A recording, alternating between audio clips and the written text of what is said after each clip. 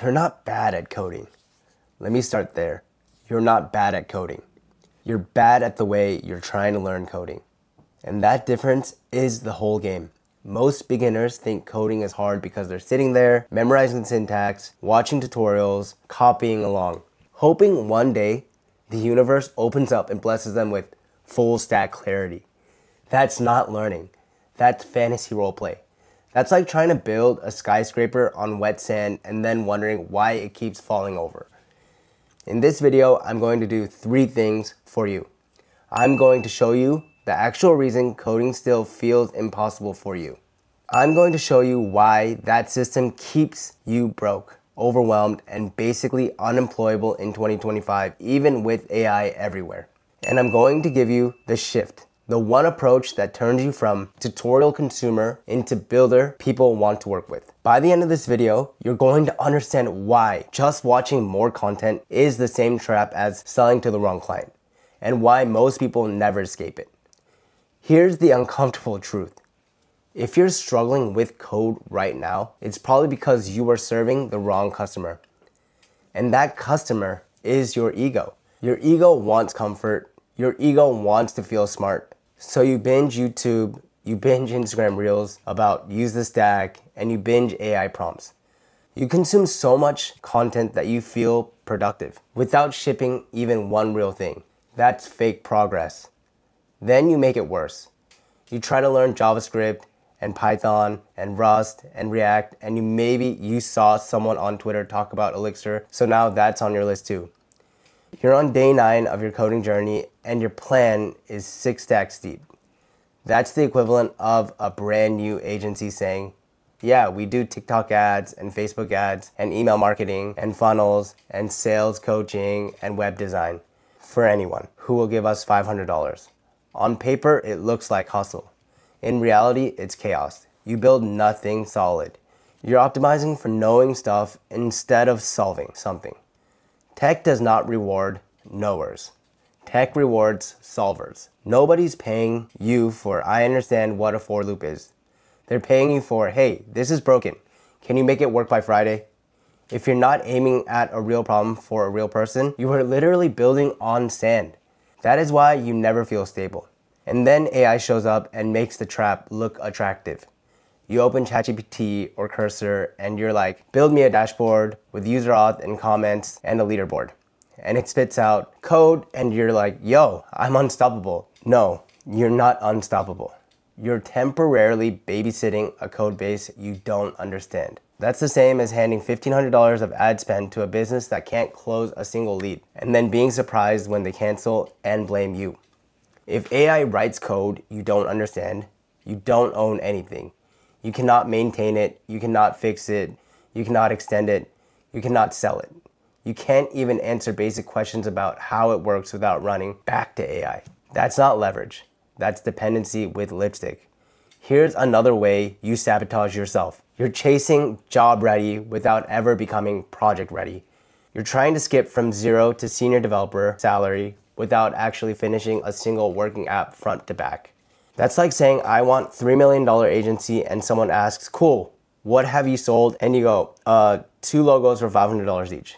But I watched like 40 hours of sales training. Come on, you copy CS degree curriculum because it feels official. Data structures, algorithms, you're 25 minutes into binary search trees and you haven't even built a login form yet. You're studying to pass a class you're not in. School is built for grades. Industry is built for shipping. Those are different games. You also let fear pick your stack. Instead of saying, I'm going to build with React and Node and Postgres and I'll get deadly with that, you just say, I'll just watch beginner-friendly tutorials and never commit to anything real. That is you underpricing yourself on day 1. You're saying, I'm generic, I'm available, I'll do anything. Translation, nobody needs you. Then you hit me with, I don't know where to start. Let me just tell you what I don't know usually means in plain English, I don't want to pick something because then I might suck at it in public. So you keep planning and organizing and researching best roadmap 2025 for 6 months. Last piece of the puzzle. You're doing this alone. 0 accountability. 0 code reviews. Nobody expecting you to ship anything. Nobody asking, hey, is it live? You think you're protecting yourself from judgment. What you're actually doing is guaranteeing you will quietly quit before you ever get good. In business, that's called structural churn. Customers leave for reasons you can't control. In coding, you are the customer. You're leaving yourself because the system you built gives you no reason to stay. All this adds up to one sentence. Coding feels hard because you're trying to scale on top of a broken base. Not because you're dumb, because the foundation sucks. Why does this matter? Because this isn't just about learning to code. This is about what your life looks like 12 months from now.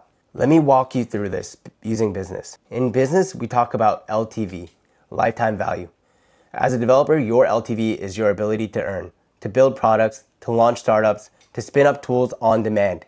If you never learn to actually ship something end to end, your lifetime value stays near zero.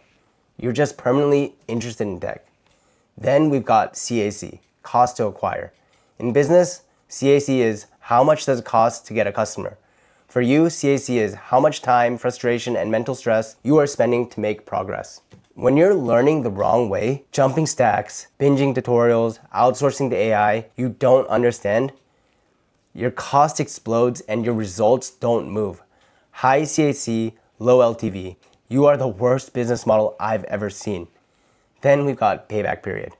That's how long until this skill pays you back. When your whole strategy is consume more, consume more, consume more, your payback period basically becomes infinity.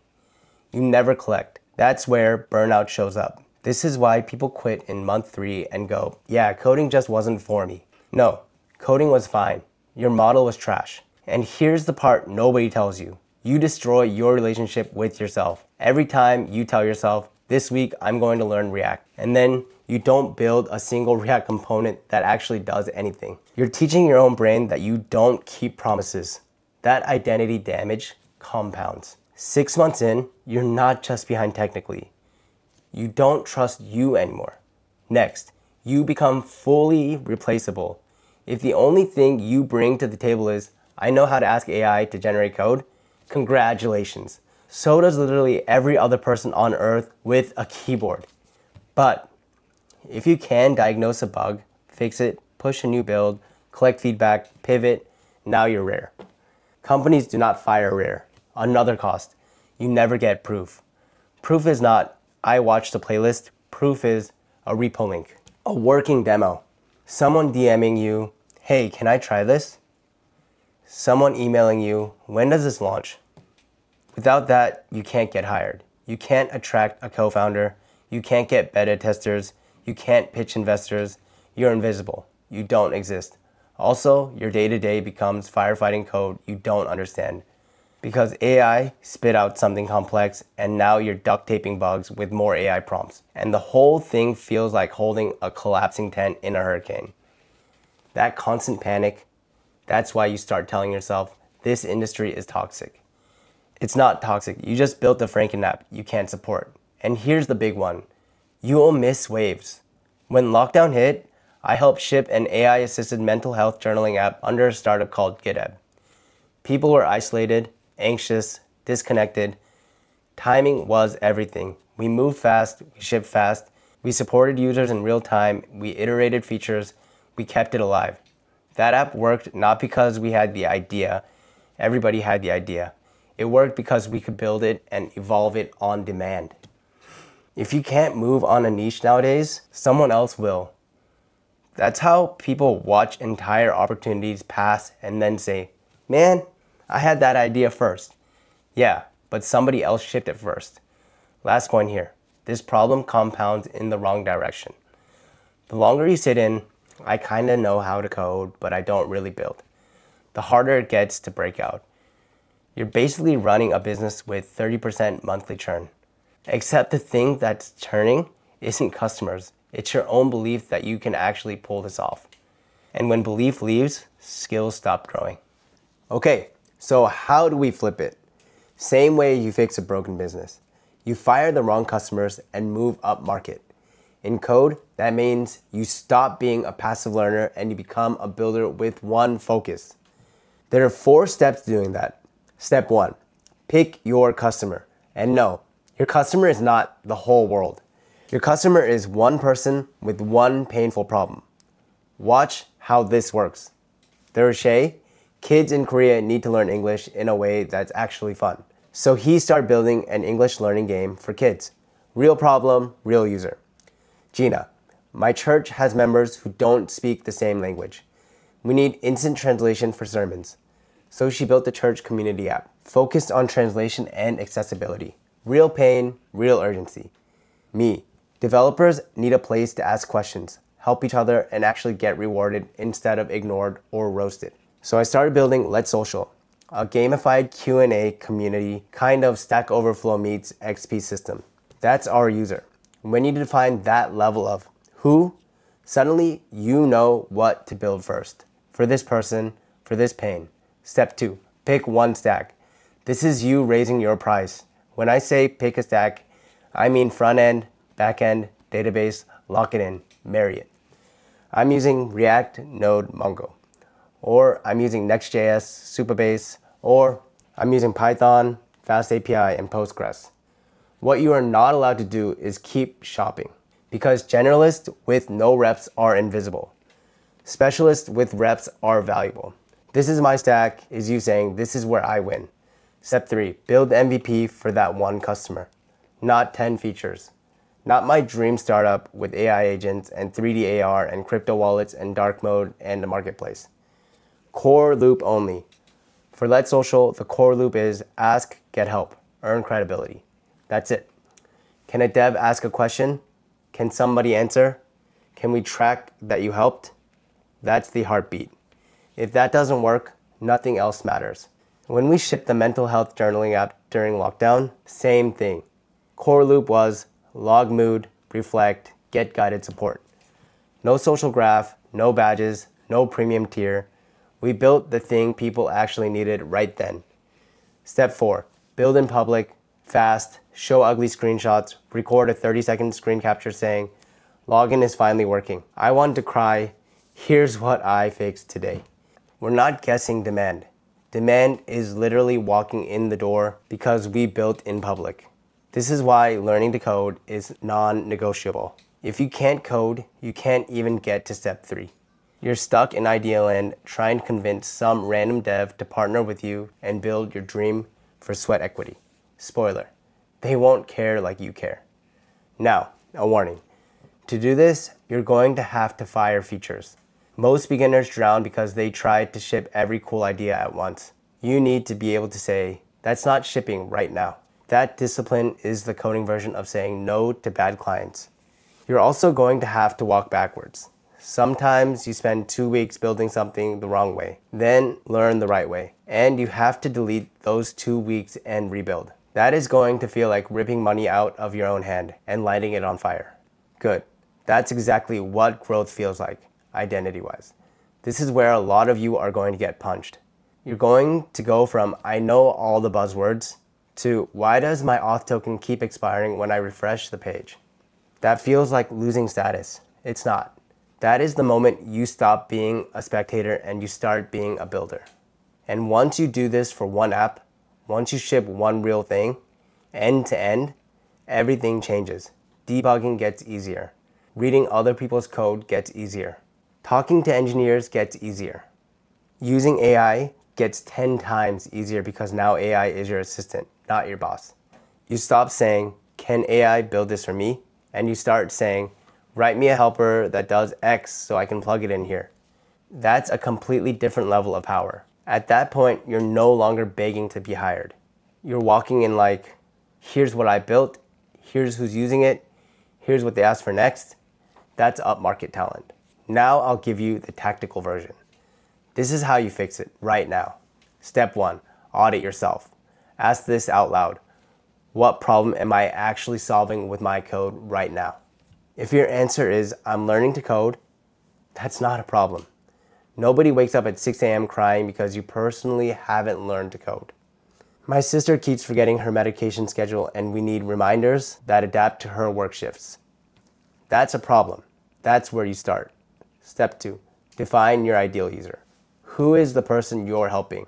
What are they going to do to solve the problem without you? What are they duct taping with Google Sheets or Notes app right now? If someone is hacking their own solution already, that is gold. That means urgency exists. Step 3, pick your stack. You get one front end, one back end, one database. Example, React, Node, MongoDB. Vue, Firebase. Next.js, Supabase. Lock it in for 60 to 90 days, no wandering. No, but I heard Rust is faster, marry it. Step 4, the rule of 100. This is where the compounding happens. 100 minutes a day coding your actual app. 100 lines of code a day. 100 outreach messages across a month to real people in that niche. Would you use this? What's missing? What's annoying right now? You don't need perfection. You need volume of reps. Step 5, build the core loop first. Your V1 is just login, action, result.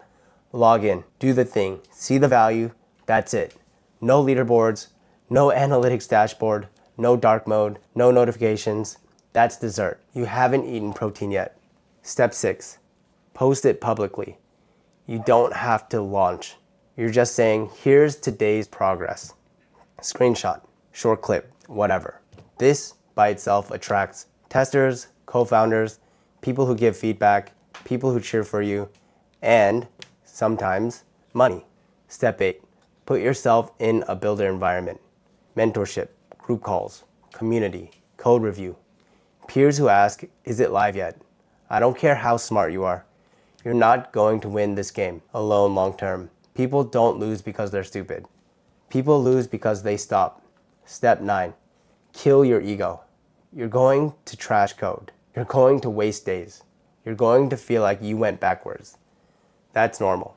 That's you transitioning from fake progress, I watched 4 hours of tutorials, I feel good, to real progress. Login works. User data persists. Step 10, repeat until someone says this sentence. Hey, can I use that? That sentence is your first win. That sentence means you're now in a different league.